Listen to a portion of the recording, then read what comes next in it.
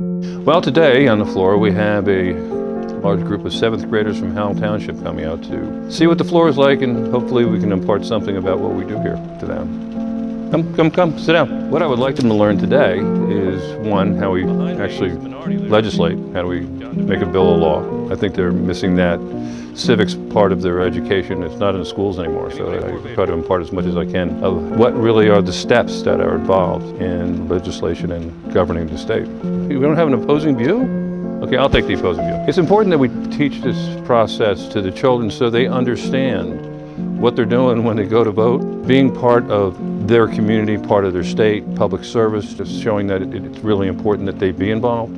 I want them to come away with the fact that you can volunteer. It is very rewarding, and you don't have to succumb to the negative side of politics or public service. And it's very important that they serve, because we want them, as they replace us one day, to want to be involved, to understand that it's important. Without those public servants, our entire system doesn't work very well.